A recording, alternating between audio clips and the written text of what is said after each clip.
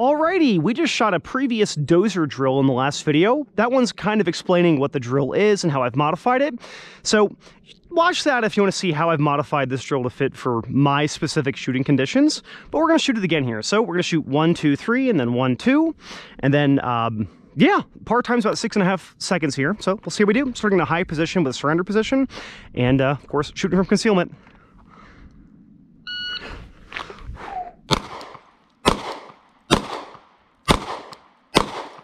We will reload here. Drop this slide there. That one, I think it was a hair faster than our previous string. I think the previous string was 5.57. We shot that in 5.50.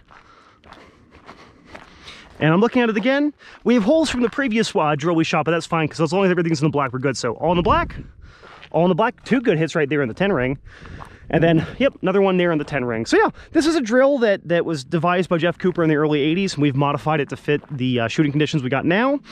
The whole premise here is that Mr. Cooper, Colonel Cooper, thought that the captured general, if he had a firearm with him and was proficient enough, could take out the 5 assailants that were trying to kidnap him if he had the ability to shoot before they could assemble their submachine gun. So this is a good way to kind of see, you know, that what-if situation. Thank you for watching, and check out down below for the article on this drill once I've got it posted. Take care.